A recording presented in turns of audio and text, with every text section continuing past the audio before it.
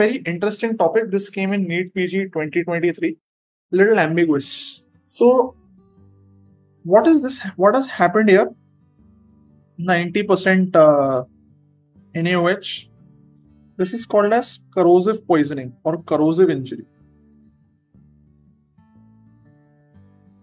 And corrosive injury can happen in two ways. It can be consumption of acid, but it is less severe with acid because when there is acid injury, you get a coagulative necrosis. So acid injuries are better tolerated, lesser damaging.